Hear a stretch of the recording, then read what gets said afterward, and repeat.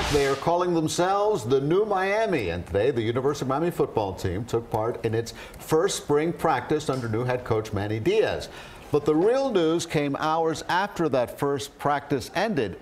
The NCAA has cleared transfer quarterback Tate Martell to play this season for the Hurricanes. The QB granted a waiver after transferring from Ohio State. CBS 4's Mike Cunio has more on day one of practice from Coral Gables.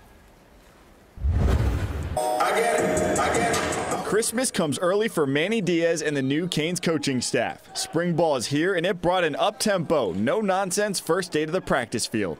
What we wanted to do is that we have knocked everyone out of their comfort zone, which is ideally what we wanted, and there's not a guy on this field that's got it all figured out, and that's part of what we think is going to make us better.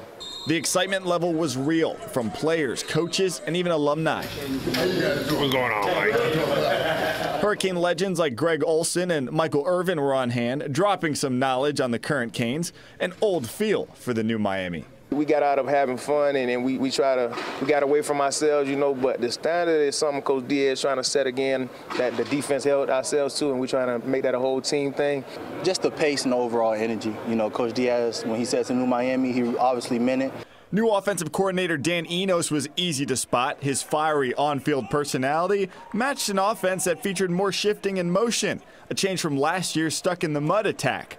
He needs to find a quarterback, though. N'Kosi Perry and Jaron Williams took first and second team snaps, while Ohio State transfer Tate Martell, who was just cleared to play by the NCAA, is turning some heads. Extremely good athlete. Got great lower body explosiveness, really good short area quickness, and showed a very live arm today. He's a character, dude. He's a 5'11" little white dude with tattoos, running around with high energy, cocky, just loves the swag. His swag is so Miami.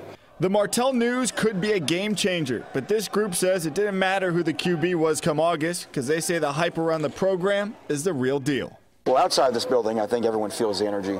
Everyone feels the passion of what's going on. But inside this building, I think it is summed up by the Miami standard. When he says the new Miami, he's being for real, y'all. The new Miami, we're elite. Just tune in, August 24th, game 1. Bretman out.